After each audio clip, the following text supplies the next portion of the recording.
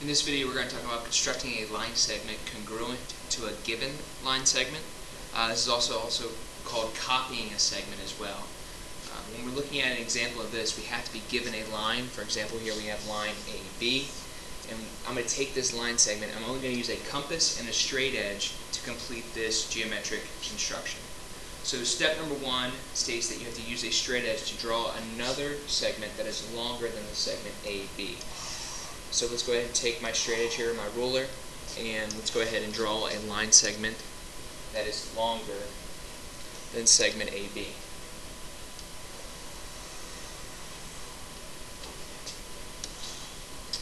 Once I draw that, then I'm going to label a point C on that new segment.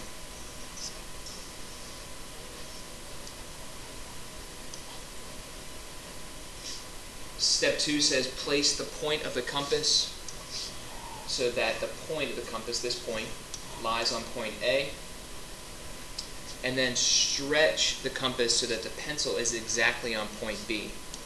So here it shrinks, and I'm going to stretch it, and I'm going to make sure that it's sitting exactly on point B. Now, without changing the span of the compass, I'm going to place the compass point where it was one point A back onto point C.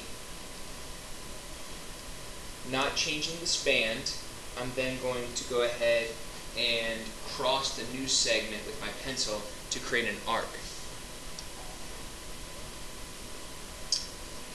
At the intersection where that arc meets the new line segment, we're going to mark that point D.